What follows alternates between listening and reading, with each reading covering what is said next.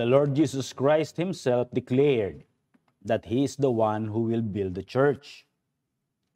In Matthew chapter 16, verse 18, as he is speaking to Apostle Peter, he says, "And I say also unto thee that thou art Peter, and upon this rock I will build my church, and the gates of hell shall not prevail against it." The word Peter is the small stone, Petros.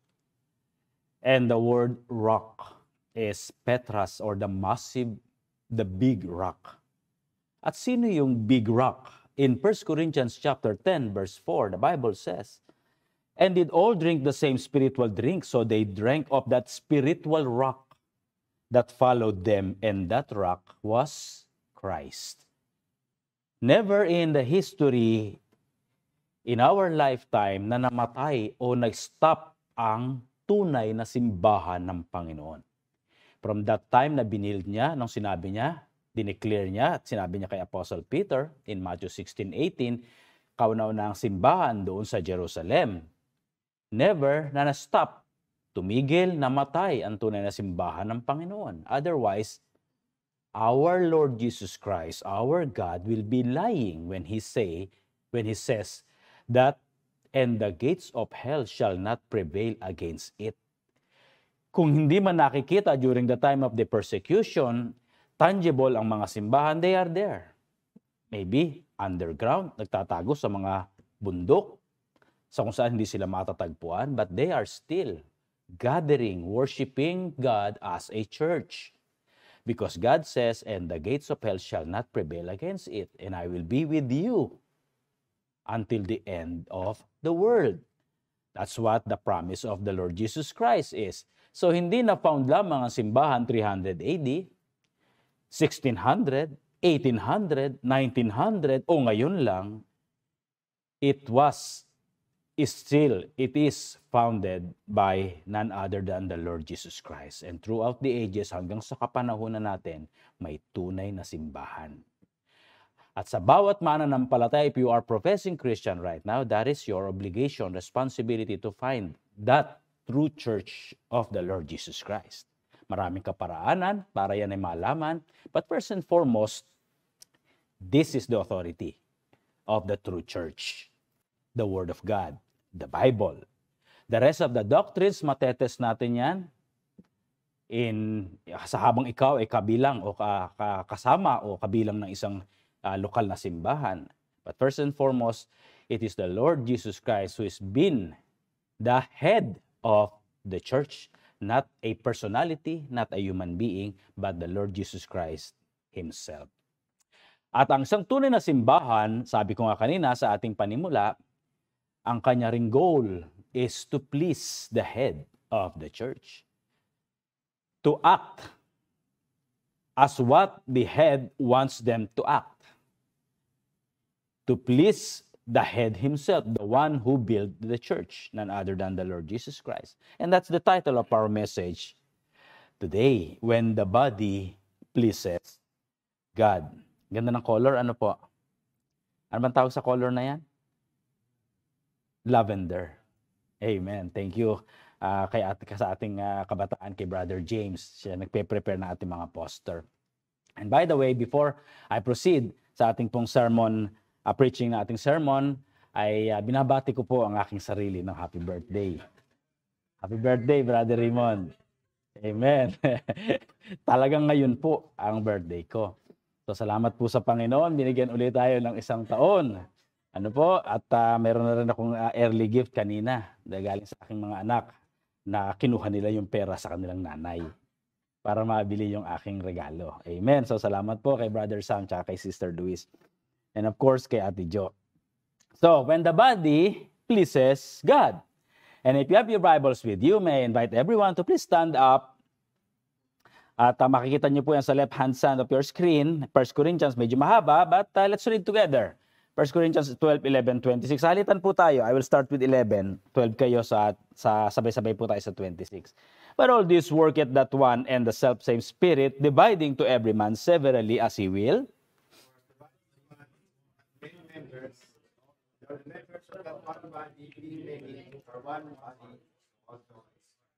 For by one Spirit are we all baptized into one body, whether we be Jews or Gentiles, whether we be bond or free, and have been all made to drink into one Spirit. If the foot shall say, because I am not the hand, I am not of the body, is it therefore not of the body?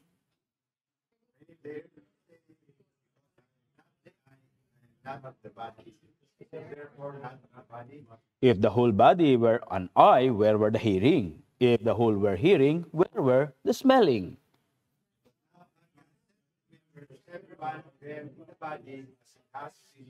And if they were all one member, where were the body? And the eye cannot say unto the hand, I have no need of thee, nor again the head to the feet, I have no need of you.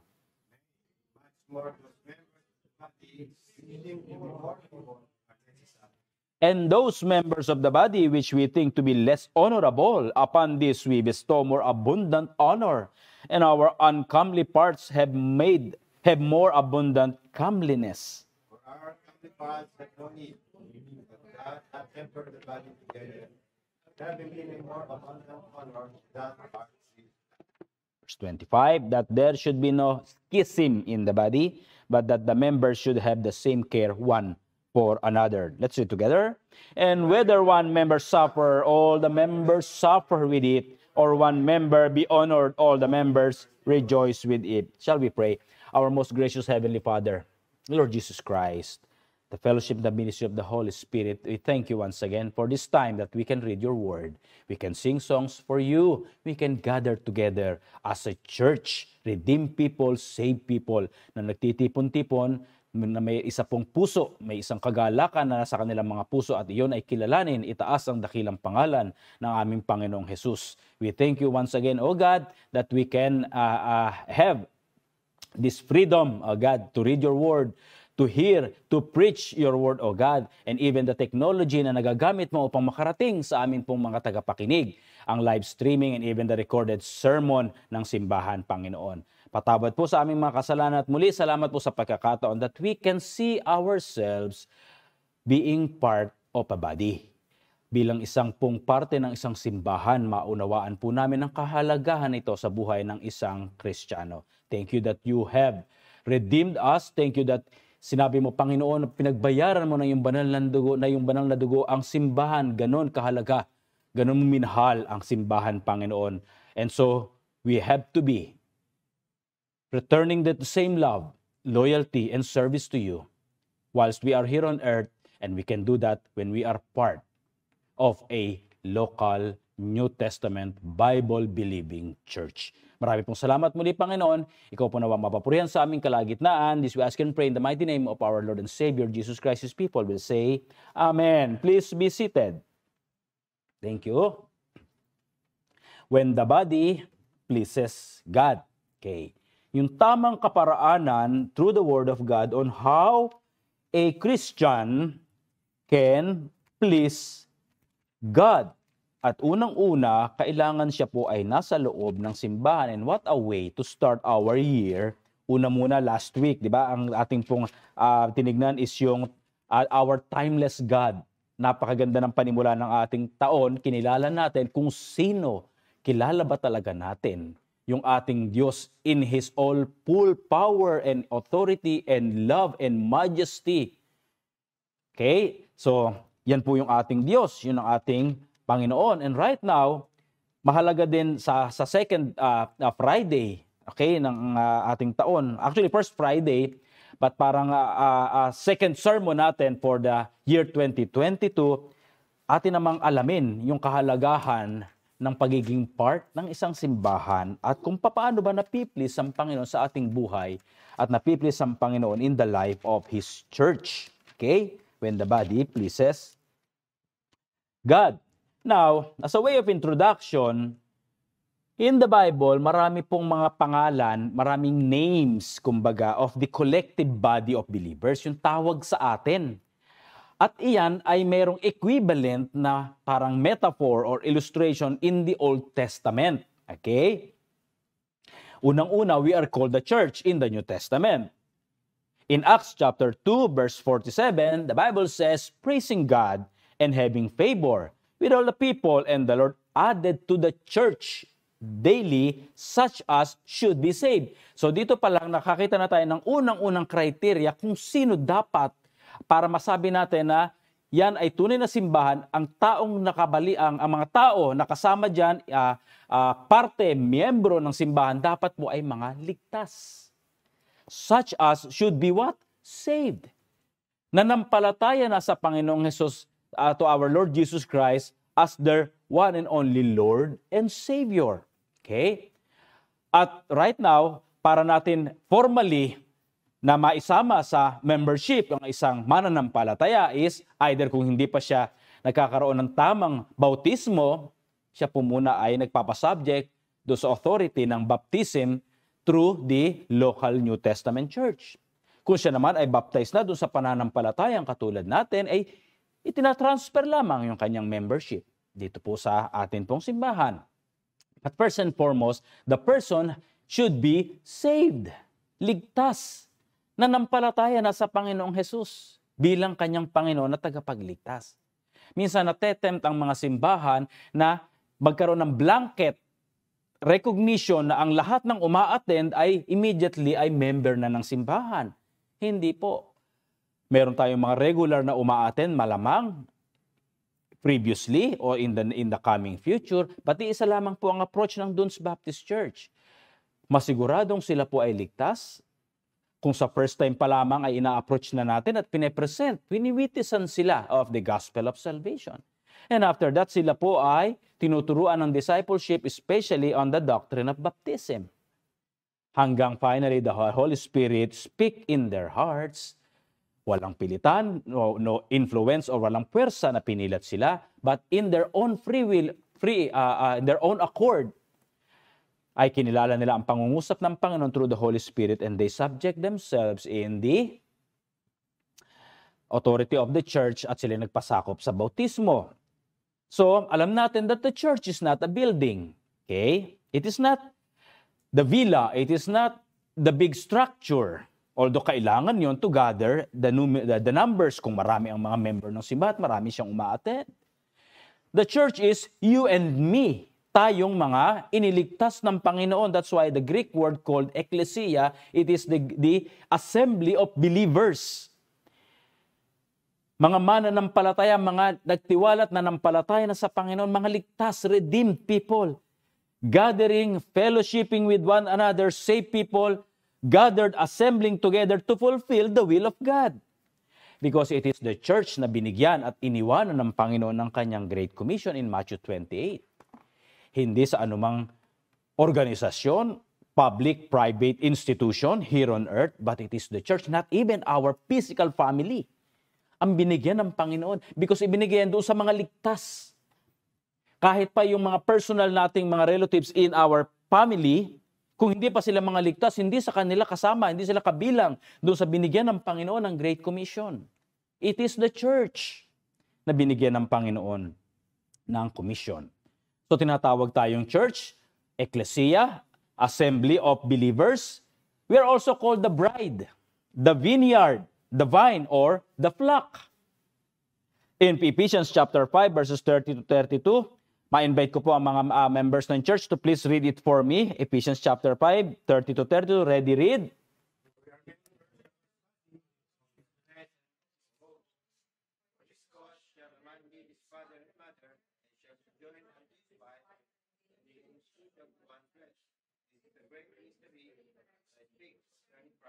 And the church, we are called His bride.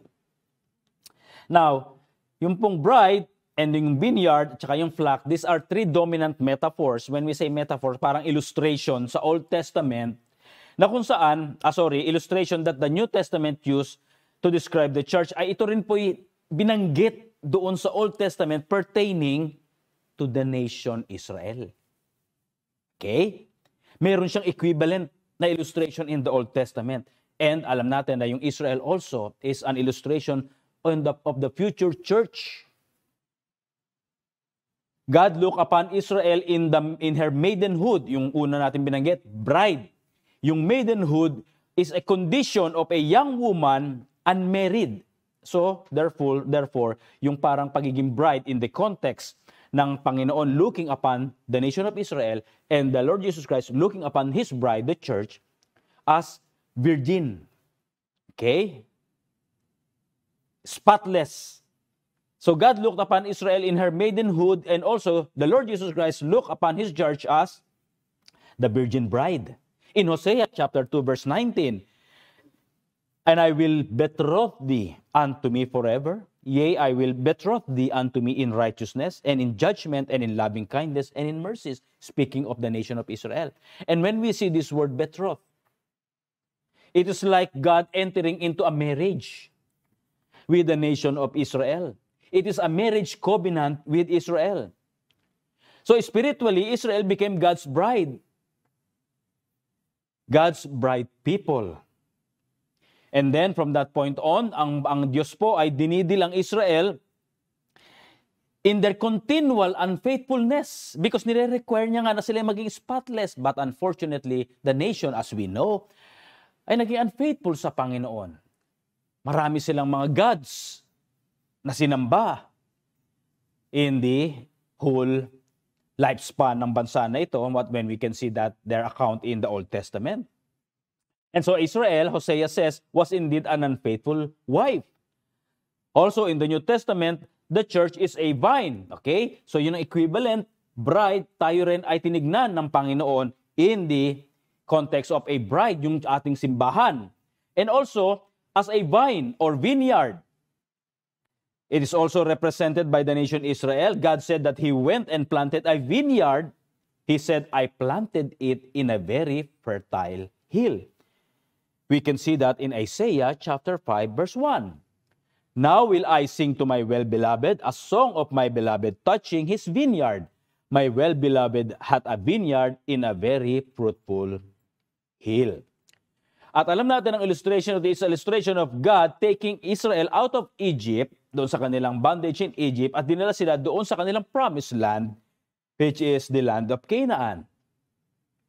So, yung pangatlo nating makikitang metaphor is yung na ginamit ng Panginoon is yung flock. Okay? At napag-aralan natin yan doon sa ating IM series, doon sa The Good Shepherd. Okay.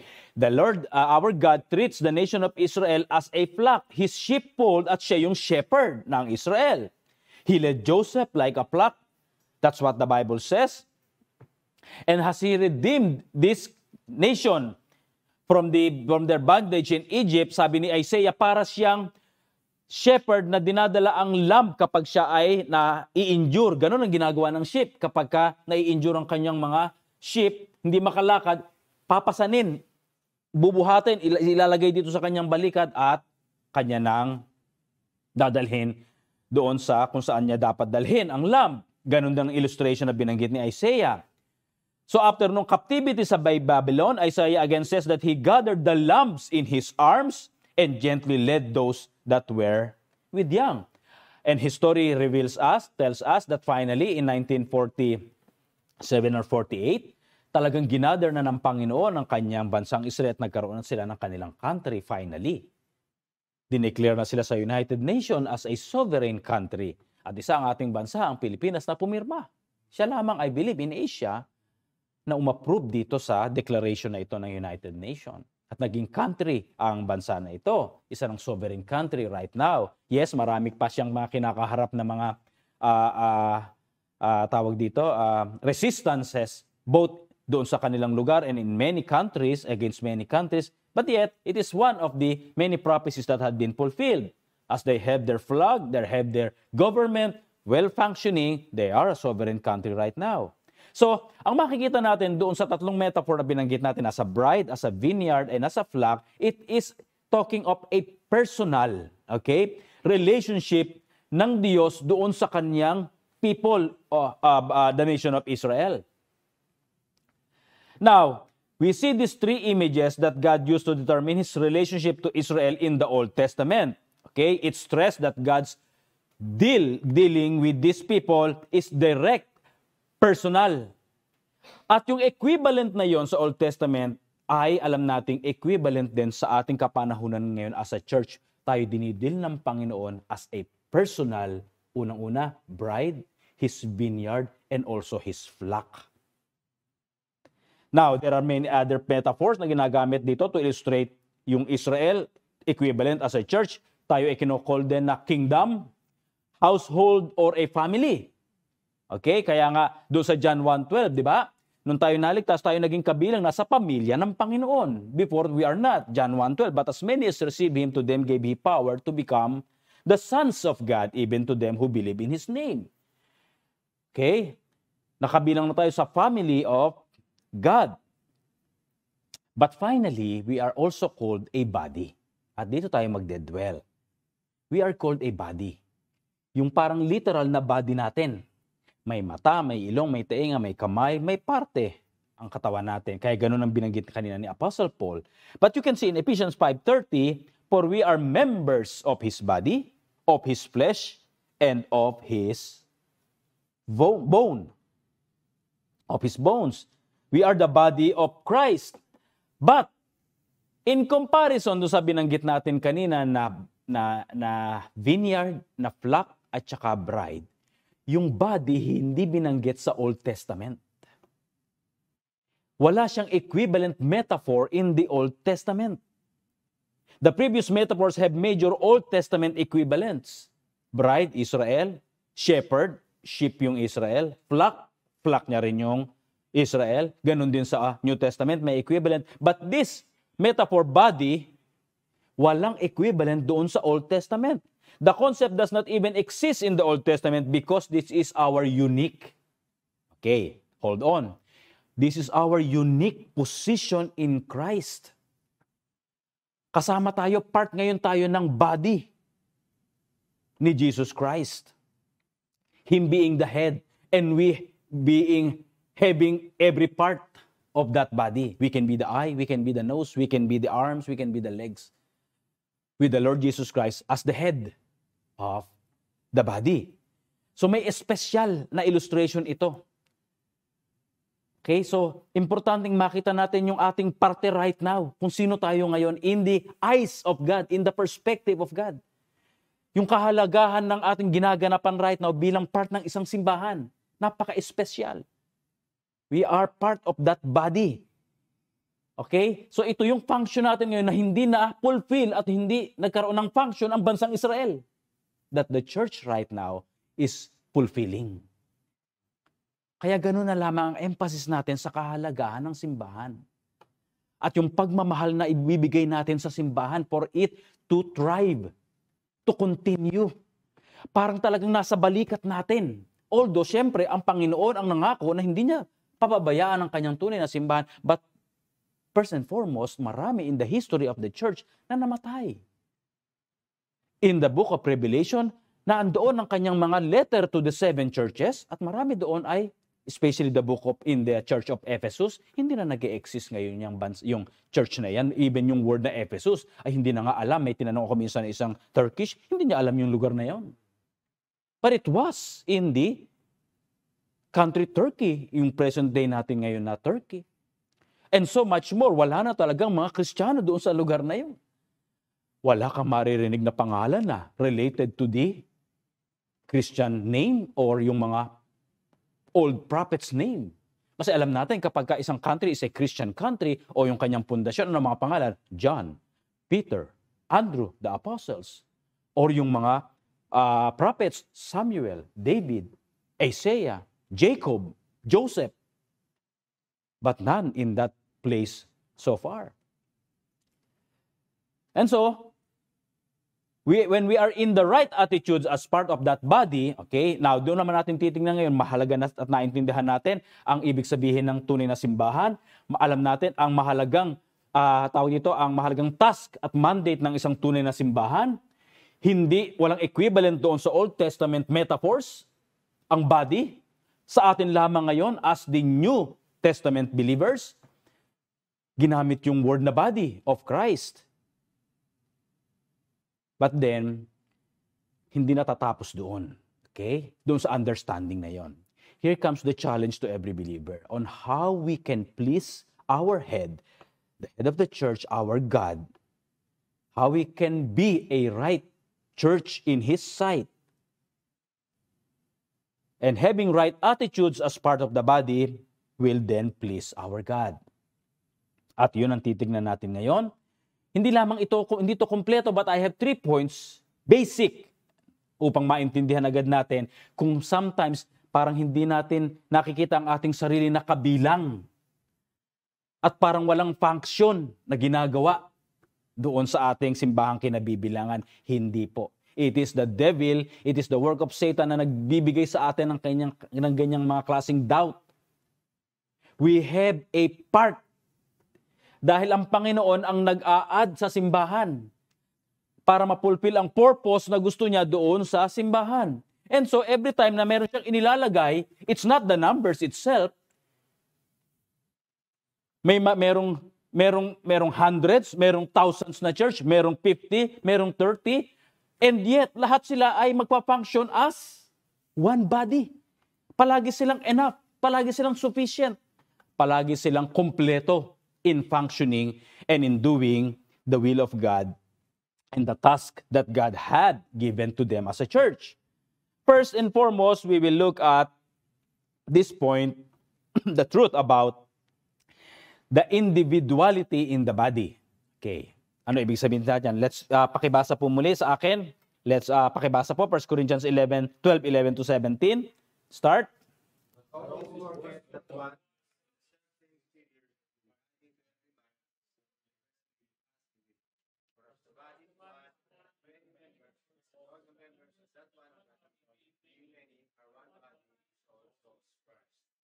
One Spirit are we all baptized into one body, whether we be Jews or Gentiles, whether we be bond or free, and have been all made to drink into one Spirit. If the foot shall say, because I am not the hand, I am not of the body, is it therefore not of the body? If the ear shall say, because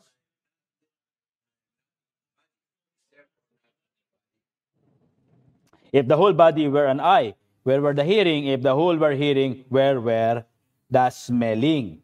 Now, kailangan nating malaman at maintindihan, meron tayong common denominator nung tayo ay naging part na ng isang simbahan. Okay? Ang i-eliminate natin dito is yung notion, yung idea, yung thought, na ang daling sabihin ng isang tao na siya ay member na agad ng isang simbahan just by being there in their fellowship. Ano yung common denominator dapat ng mga tunay na mananampalataya, na tunay na simbahan at tunay na miyembro ng isang simbahan? We are all baptized by one Spirit. Immersed. It is the work of the Holy Spirit. Ang sabi dun sa mga binasa natin kanina, and God added unto the church. Okay? In Ephesians chapter 4 verse 5, there's only one Lord, one faith, one baptism. And all baptized into one body. All made to drink of one Spirit, the Bible says. So hindi pwedeng ang hindi paligtas ay part ng body. Never niyang maintindihan ang function ng isang tunay na simbahan because hindi nga siya part ng body. Labas siya dito sa parang physical na body, hindi siya kamay, hindi siya daliri, hindi siya paa, hindi siya mata, hindi siya tainga, hindi siya ilong, hindi siya bibig. So anumang pilit na ipaunawa sa kanya yung function ng church, hindi niya yun maunawaan.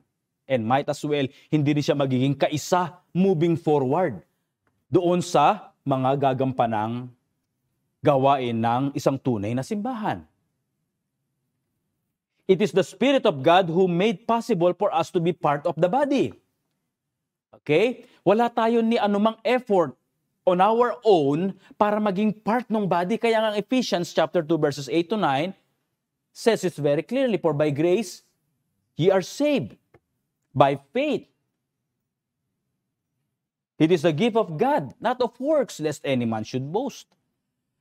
Wala tayong anumang effort, kakayanan na ilagay ang ating sarili by our own doon sa body of Christ. Yung simbahan, it is the Holy Spirit working first in an unbeliever after hearing the Word of God, after hearing the preaching of the gospel, after having somebody sharing to him or her the gospel of salvation, then he or she responded by accepting the truth and believing that the Lord Jesus Christ died for his or her salvation at tinanggap yung libreng regalo ng kaligtasan. Look at Ephesians chapter 2 verse 1. And you hath he quickened who were dead in trespass and sins. Papaano ang isang patay ay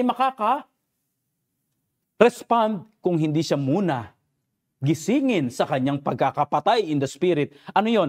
Dead in trespass and sins. That's our condition. Nung tayo ay hindi paligtas, tayo patay sa kasalanan. And so the Holy Spirit, after we hear the preaching of the gospel, the Holy Spirit quickened us. At doon lamang tayo nakapag-respond after the work of the Holy Spirit. The same in St. Colossians chapter 2 verse 13. And you being dead in your sins and the uncircumcision of your flesh hath he quickened together with him, having forgiven you all trespasses. In our own capacity, we will not turn to God.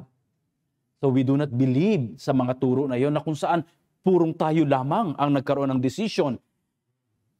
It is the work of the Holy Spirit. When we hear the preaching, when we hear the gospel of salvation preached unto us, shared unto us, then we respond. At kaya meron tayong commonality. After we got saved, lahat tayo ay baptized into one Spirit. It is the same Holy Spirit na nag-work lahat sa atin. Amen? Nung tayo ay naligtas. Kaya minsan ina-undermine ang work of the Holy Spirit. No, He is a person co-equal in the Trinity, God the Father and God the Son.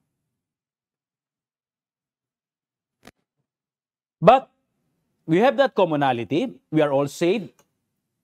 Iisa ang nag-work sa atin, Holy Spirit, iisang message of salvation ang ating narinig. Lahat yun common sa atin lahat. But as a member of the body, we have individuality. Okay?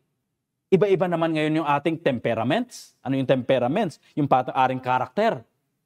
And mind you, hindi dapat binabago ng simbahan yung mga karakter na yun. Kung ano tayo, yun ay inilagay tayo ng Panginoon doon because God wants that character. That temperament, that individuality. Otherwise, kung pare-parehong kamay, hindi magpa-function. Okay? As a member, we have all our different temperaments or characters, but we retain that personality. The Corinthian church, unfortunately, nung nirebuke ni Apostle Paul, ay nakalimutan ang katotohanan na ito. Ginamit nila yung individuality into division.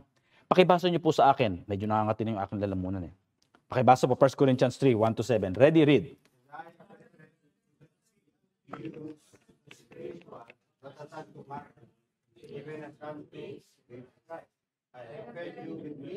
Not with meat. You were not able to bear it.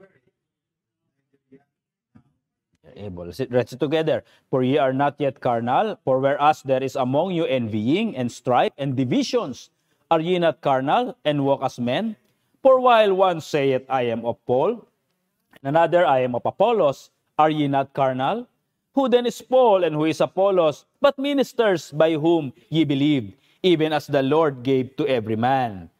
I have planted, Apollos watered, but God gave the increase. So then neither is he that planted anything, neither he that watered, but God that giveth the increase. You see? The problem with the church, ginamit nila yung kanilang pagkakaiba-iba into what? Grouping into division. Yung carnality nila, yung kanilang iba-ibang character, maybe yung isa gusto ang approach ni Paul in preaching. Maybe isa gusto ang approach ni Apollos in dealing with members. So yung kanilang individuality, yung kanilang temperaments, different personalities and character, ginamit nila in the context what? Of division. Not to complement each other para mag-function sila into one body, one church. And Paul rebuked this church. And so we shouldn't belong to be someone else. You see, ako po ang parang tawag dito. Sorry, nakalimutan ko. We shouldn't long to be someone else. We accept ourselves as we are. Nung tayo ay member ng isang simbahan, may kanya-kanya tayong personality and character, but not in the context of accepting sinfulness. Doon naman dapat united din tayo. If there is sin in the church, we condemn sin, we deal with sin, we face it, we deal with it. But we accept our different personalities, our individualities, our characters, our temperaments. And when we do that, may iba-ibang karakter, may iba-ibang skills, may iba-ibang personality, pinag-isa mo, that approach produces yung strong bond of unity. Alam mong iba-iba ang mga ugali natin, iba-iba ang mga karakter, pero ang objective natin is mag-meet tayo palagi sa middle. Pagsama-samahin yon, then the church, the body of Christ, will function as the way God wants them to function. So wag nating kakalimutan yon, may kanya-kanya tayong personalidad, individuality. Doon dinesign ng Panginoon ang simbahan. Kailangan yon for us to thrive. Kaya ang sabi dito, tingnan niyo po, si Apollos, si Paul ang nagplant, maaring siya ang nag-preach, si Apollos ang nag-water, but at the end of all of this, hindi magkakaroon ng miyembro yung mga simbahan if God will not save every person, if God will not put or give the increase. But God that giveth the increase, but God gave the increase. 2 beses inulit ni Apostle Pablo. So, simpleng katuruan, there is individuality. Let's open our eyes, let's open our mind to this truth. Rather than maging parang stumbling block. Sa halip na maging stumbling block na kapag meron tayong ayaw na karakter o personalidad, immediately we were sidelined that member, that person. We embrace the individuality, the different personality, the different temperament. At kapag ganun ka-stretch yung ating pasensya at pangunawa, pinagsama-sama mo yung sa gitna, the bond of unity will be very strong. So let's look at this context bilang isang part tayo ng simbahan. How are we in extending that? It's understanding yung lalago tayo sa pananampalataya na alam natin na may iba-iba na personalidad ang kada isang miyembro, rather than gagamitin katulad ng 1 Corinthian Church into dividing themselves. Yung kanilang iba-ibang personalidad at karakter, ginamit nila into a negative thing that divides them. Okay? So the individuality in the body, there is. Okay? Normal. Kumbaga, normal po iyon. Dapat lang na-embrace natin na normal siya. At magandang naandoon yun. Yung diversity ng iba-iba nating mga personalidad at mga karakter. But also, after knowing and understanding that, at kung clear na yan sa ating heart at sa ating mind, therefore, there is no inferiority in the body. Dahil nakikita nating mahalaga ang lahat sa mata ng Panginoon. It is God who has set us or placed us in the body. It is God who disposes or showered us with various gifts as it pleases Him. I am so blessed na sa bawat membro ng simbahan, pre-pandemic, di ba? Kusa na lamang na ang mga idea kung paano tayo makapagpapatuloy, lumabas ng lumabas. Through the skills and the talents ng mga kabataan natin, at yung choir na nagkaroon ng kanilang mga online na pag-aawitan, recorded sermon, yung mga posters na ginagawa ni James, pagre-record ni Samuel, pag-live, si Janjan doon sa ating mga Facebook, si Jairus, at yung mga kababaihan at kalalakihan na members ng choir, lahat nagsusulputan na hindi na natin kailangan yung complication in just putting ourselves into the ministry. At nagpapatuloy po tayo, nagpapatuloy ang mga simbahan because of that. At paano nangyari yun? Because of the different personality. Yung iba-ibang pananaw, yung iba-ibang nakikita nila na kailanganin. And when you subject yourself into that positive challenge, ay talagang dadami ang contribution mo sa simbahan. In so many ways. Wala tayong problema sa ministry ng pagkain, palaging maraming pagkain. Sa mga ministry ng mga nag-uugas ng mga pinggan, mga nagluluto. Kapag may event tayo, lahat yung mga poster, lahat yung mga hindi ko na alam kung anong mga terminology. Oh, yung mga mag-i-invite ng mga bisita. Si Sister Lee, yan palagi top notcher sa pag-i-invite ng mga bisita. Oh. Mga taga-balot. Kung yan pagsasama-samahin natin lahat, that may be small, but that produces a strong bond of unity in the church. Going to our mandate, to our great commission, to win souls, and then later on to disciple them. Praying for one another. Wala tayong problema dyan during our prayer meeting. Kabilang ang bawat isa doon sa panalanginan. After our service, we will have our congregation. Naniniwala ang lahat sa kahalagahan ng panalangin through the church. Lahat po iyan, lista natin ang ilista, contributes to that strong bond of unity that preserves the church. And there is no inferiority in the body. Pakibasa po muli, verses 18 to 22.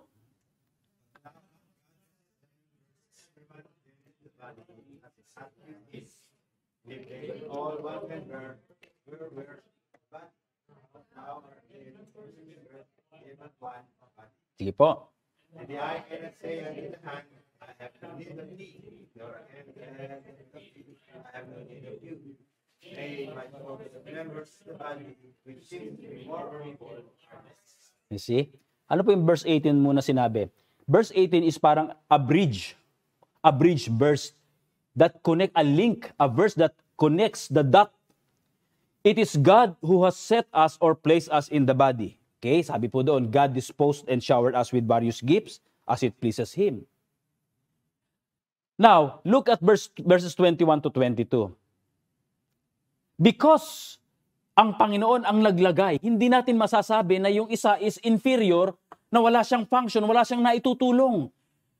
Having that mindset contradicts the God who placed that person doon sa loob ng simbahan.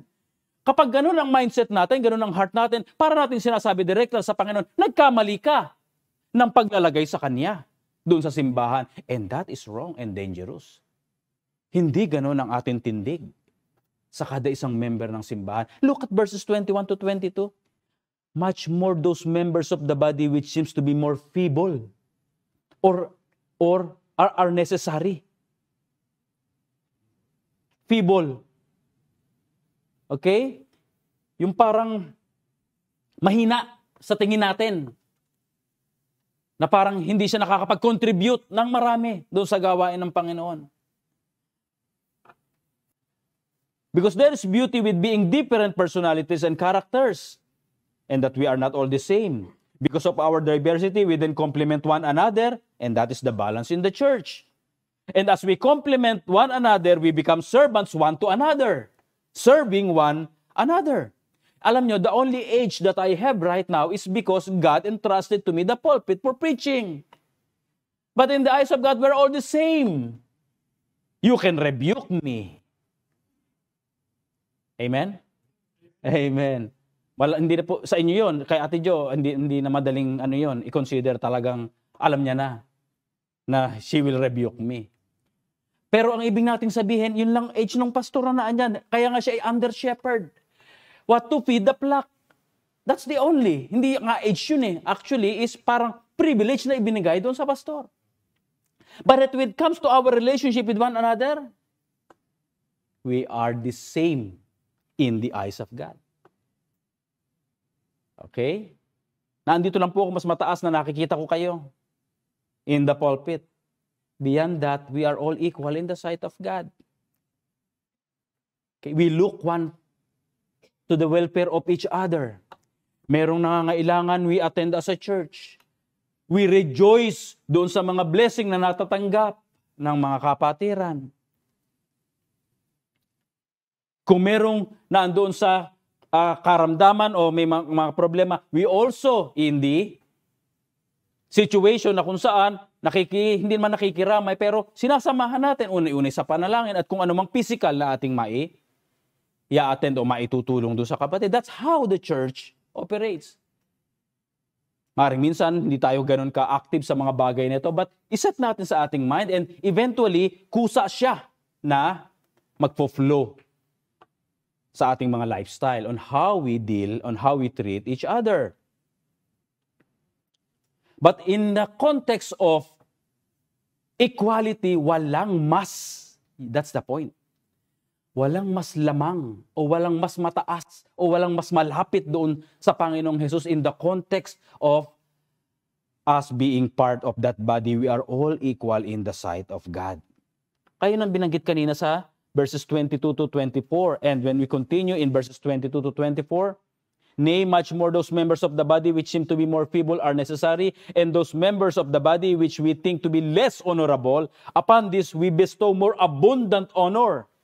And our uncomely parts have more abundant comeliness, for our comely parts have no need. But God hath tempered the body together, having given more abundant honor to that part which lacked. Even the feeble, weak man sa tingin natin, frail or delicate man sa atin, wala man sa tingin natin na i-contribute doon sa pagpapatuloy ng gawain ng simbahan, they are needed. Amen? Yan yun. So, dineclare yan ng Panginoon through His Word in the book of Corinthians. So, ano ngayon ang role natin? Alamin.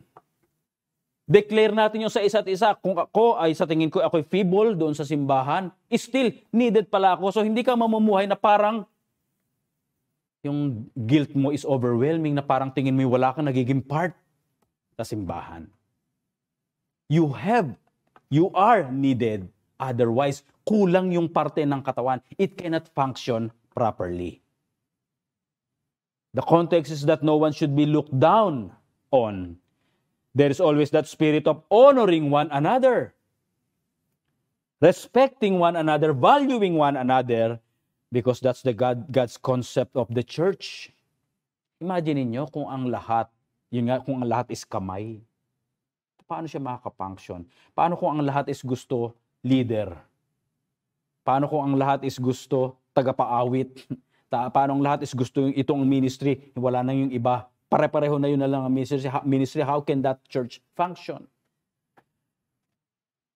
And in the eyes of God, tayo lang na minsan na nagsasabi sa ating mata na kung sino yung mga nasa harapan, mas mataas ang kanilang ginagawa. Hindi po, magugulat na lang tayo. Pagharap natin sa Panginoon, pantay-pantay lahat ang mga effort na yan. Kasi nga, siya nga ang naglagay doon sa simbahan. Siya ang nagkumpleto ng body. Magugulat na lang tayo, equal sa paningin ng Panginoon ang lahat. Ang nire-require niya is faithfulness.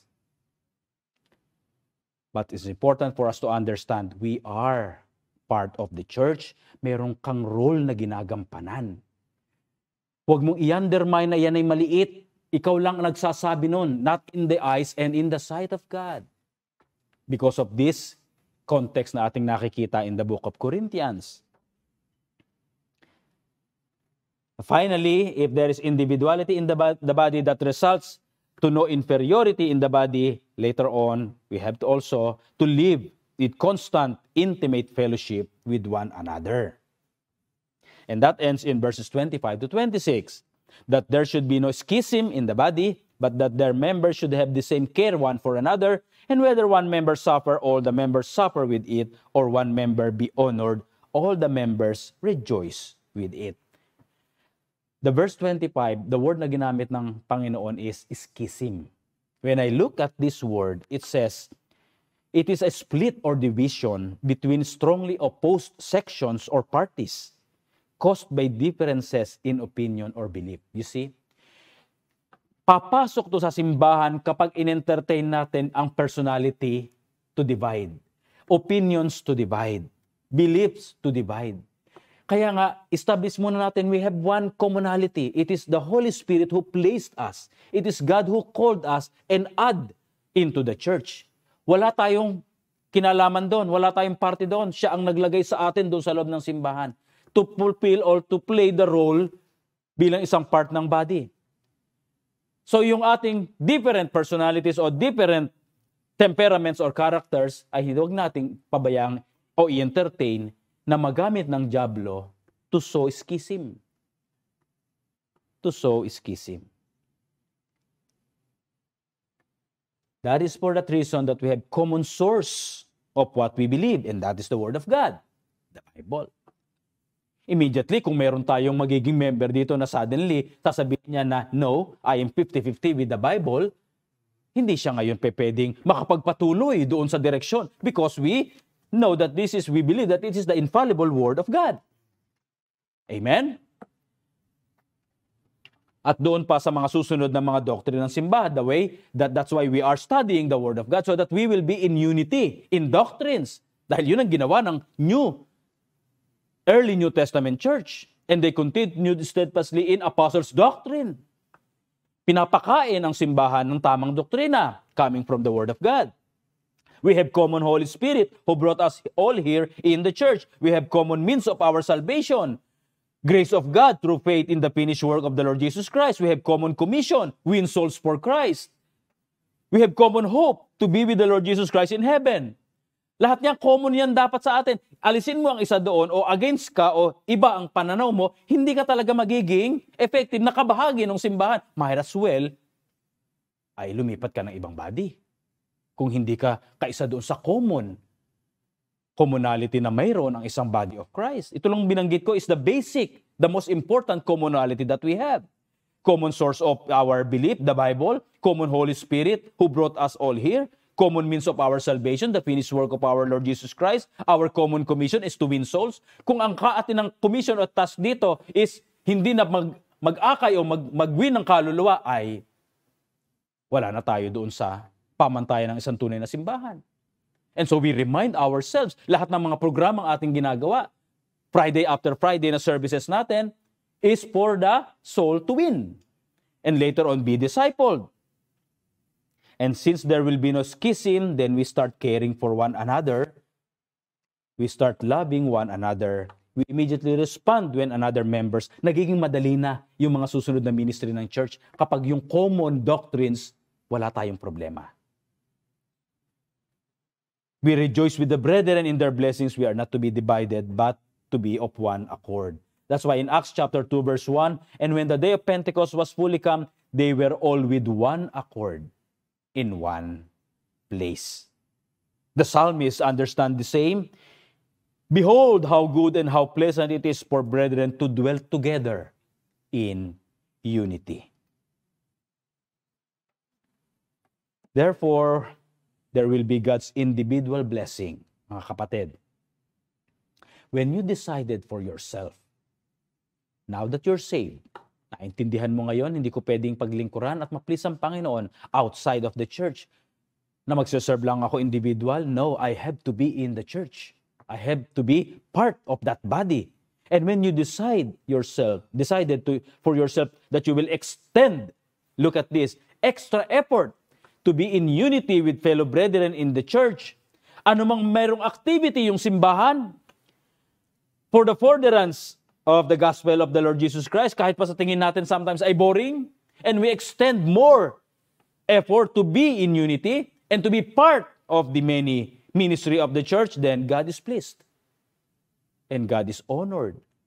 And in return, He honors those decisions.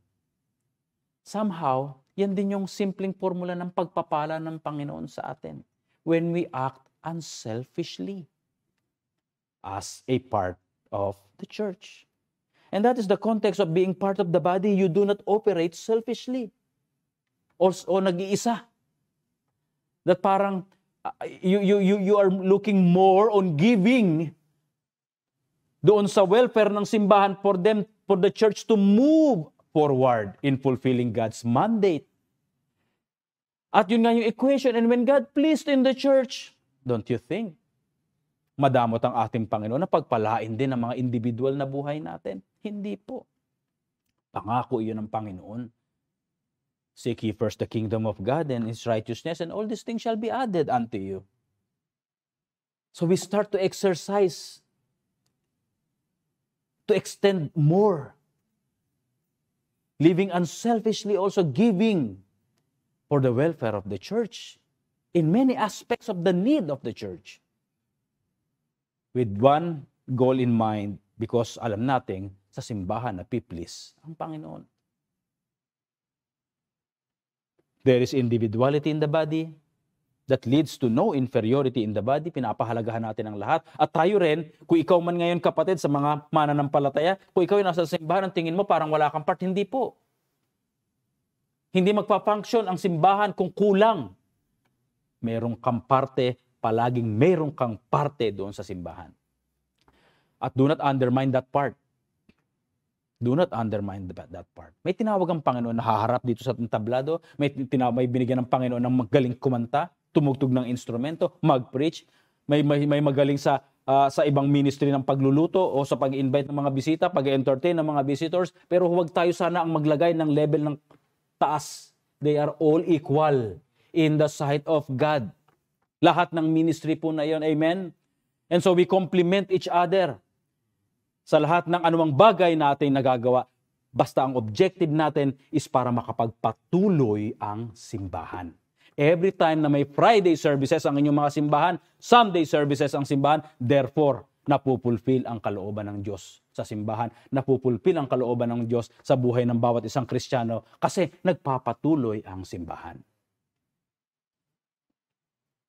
So what happens when a church functions as a body in unity? Let's consider the first century church. In one day, thousands are converted and churches are established. In Acts 17, 1-6, let's read together. Now one day had passed through Amphipolis and Apollonia. They came to Thessalonica, where was a synagogue of the Jews. And Paul, as his manner was, went in unto them, and 3 Sabbath days reasoned with them out of the Scriptures, opening and alleging that Christ must needs have suffered, and risen again from the dead, and that this Jesus whom I preach unto you is Christ. And some of them believed, and consorted with Paul and Silas, and of the devout Greeks a great multitude, and of the chief women not a few. But the Jews which believed not, moved with envy, took unto them certain lewd fellows of the baser sort, and gathered at a company, and set all the city on an uproar, and assaulted the house of Jason, and sought to bring them out to the people. And when they found them not, they drew Jason and certain brethren unto the rulers of the city, crying, this is the last statement, this that have turned the world upside down are come hither also.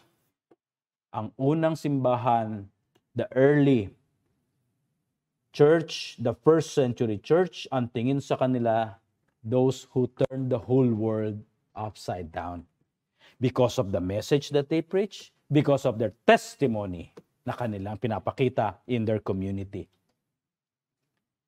Could this scenario still happen today? Oh yes. Nakikita natin may mga malalaking mga simbahan, pinagpala ng Panginoon to fulfill that Great Commission. Iba-iba ang mga numbers.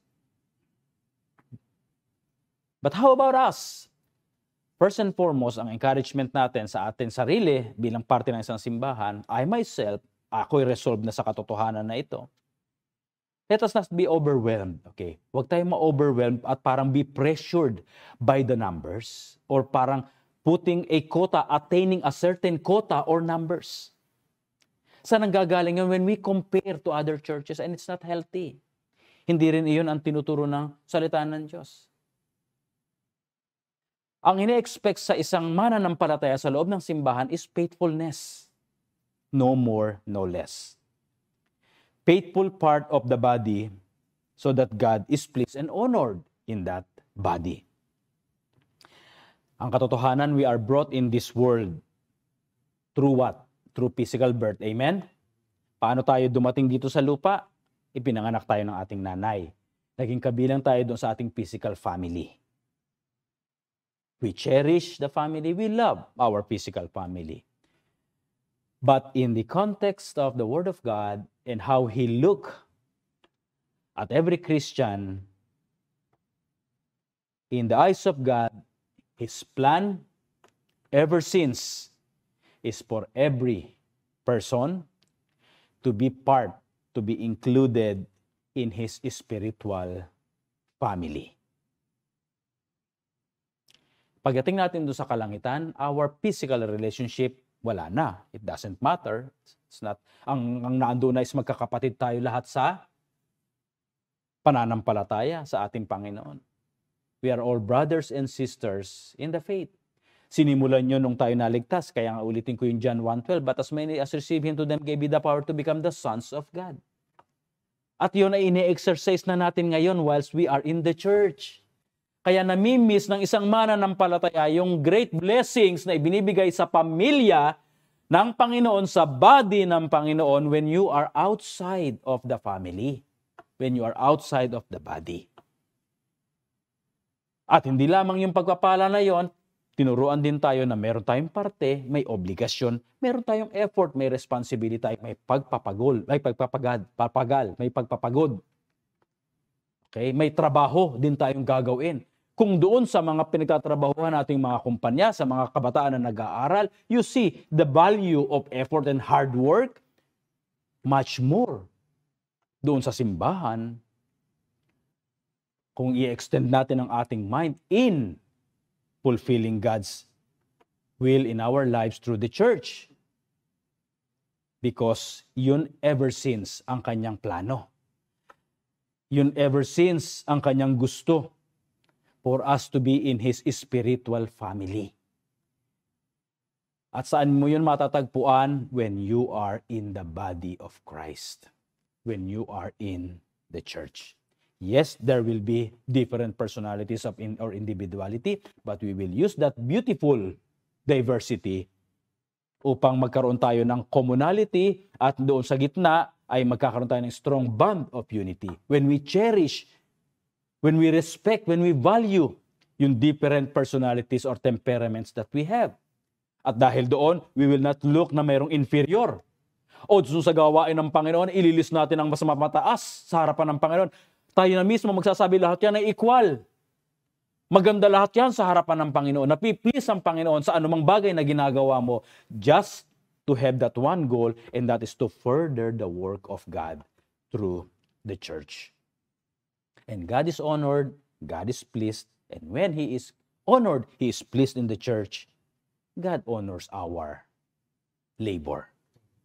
Therefore, my beloved brethren, be steadfast, unmovable, always abounding in the work of the Lord, for as much as ye know that your labor is not in vain in the Lord. Sama-sama po natin this new year, have that commonality. Hindi na natin hihintay ng sarili natin na parang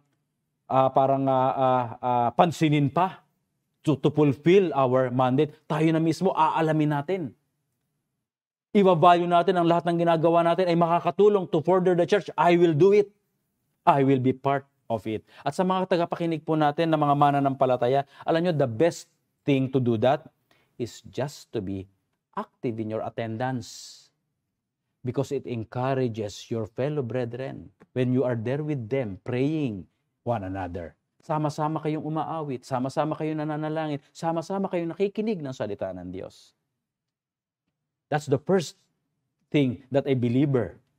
Kaya yun ang turo sa Hebrews chapter 10:25, not forsaking ourselves one to another. Pero lalo pa tayo ngayong magtipon-tipon, magpanalanginan sa bawat isa. Look one after another as we see the day approaching. At yun pa lang ay may malaki ka ng impact, kapatid. In elevating, in furthering the ministry, the welfare ng iyong lokal na simbahan. Sa amin pong mga hindi pa nakakatiyak kung saan tutungo ang inyong kaluluwa kung dumating ang kamatayan, hindi nakatitiyak kung ikaw ba talaga ay Kristiyano, hindi nakatitiyak na ikaw ba talaga ay parte ng body. It starts from salvation. Here is the message that you have heard today, not by accident, that you have sinned or wronged against God, and the penalty of that sin is hell. And you cannot be right with God through your own effort, through your own selves, whatever belief system you might have. The Bible ay tinuruan tayo ng tamang kaparaanan, ng means on how to be right with God. The Lord Jesus Christ says, I am the way, the truth, and the life. No man cometh to the Father but by me. Ang kailangan mong gawin ngayong kaibigan ay panampalatayanan yung ginawa ni Jesus Christ. Tanggapin sa iyong puso, sa iyong buhay nang may pananampalataya siyang namatay sa iyo para sa iyong kasalanan na mapagbayaran. Tanggapin yon in your heart right now by faith, and the Bible says you can be saved.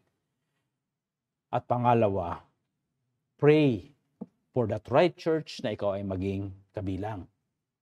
And when you found that true church, nabautismuhan ka at naging member, then include yourself.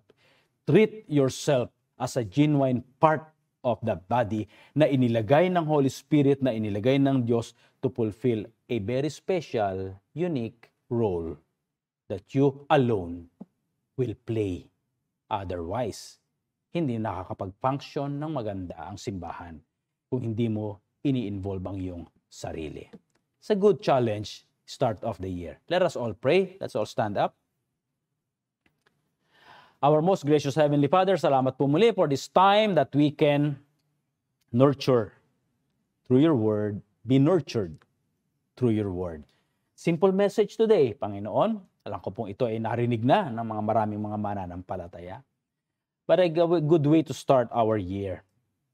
Kung nandun po kami sa sitwasyon that somehow we find ourselves in the church, yes, we are saved, we are members of that church, we are baptized, and part of that body, but somehow parang hindi po namin napapansin na kami mahalaga. Well, ito po ay hindi tama sa pamantayan na yung salita. We have a role and a part to play.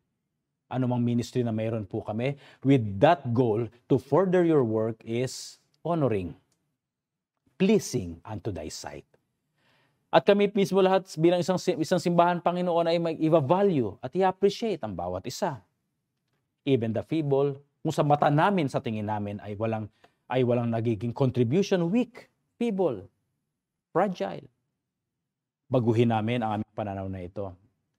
Dahil sa iyong salita ang nagsabi na kailangan sila lahat, kailangan kami lahat for us to function as one united body. Mahirap kung ang isang paa ay pupunta sa paatras, ang isang paa ay papunta sa mag-move forward. Walang mapupuntahan. Walang unity kung ang kamay, ang kaliwa, ang iba ang ginagawa na in supporting what the right hand has been doing. But we also recognize the truth, and it is a beautiful thing that we are different in so many things. We have different personalities, temperaments, characters, and that's a good and beautiful thing to understand and to know. Kailangan po namin yung diversity ng pagkakaiba-iba namin ng skills, ugali, pananaw. But when it comes to sinfulness, we become united as well, and in one and in unity to deal with that sin, condemn sin in the life of the church. Kung mayroong mga kapatid na nahuhulog sa kasalanan, ipanalangin ang bawat isa. And if that time comes, kailangan na siyang i-deal as one, as united church, with one goal, and that is to restore that brother into the sheepfold.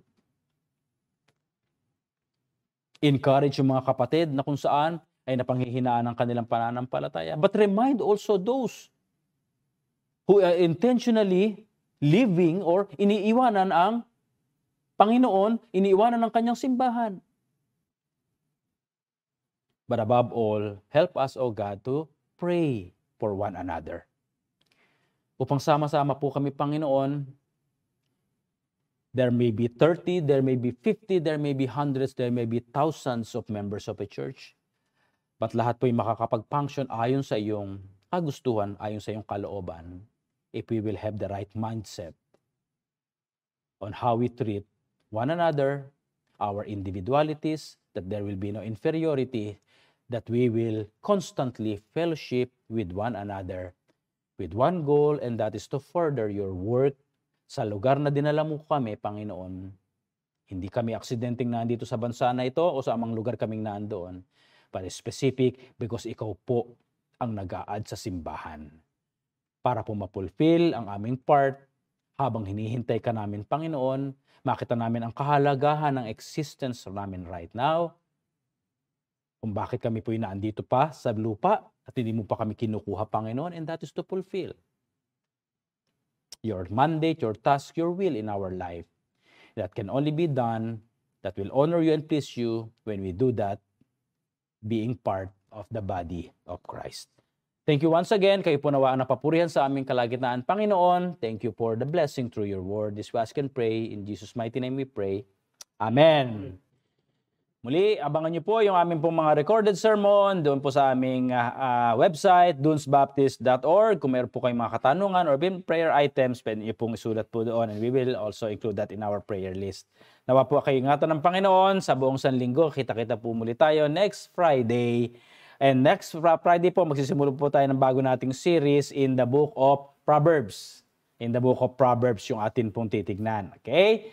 And so, God bless you all. Stay safe. And kita-kita po tayo next Friday.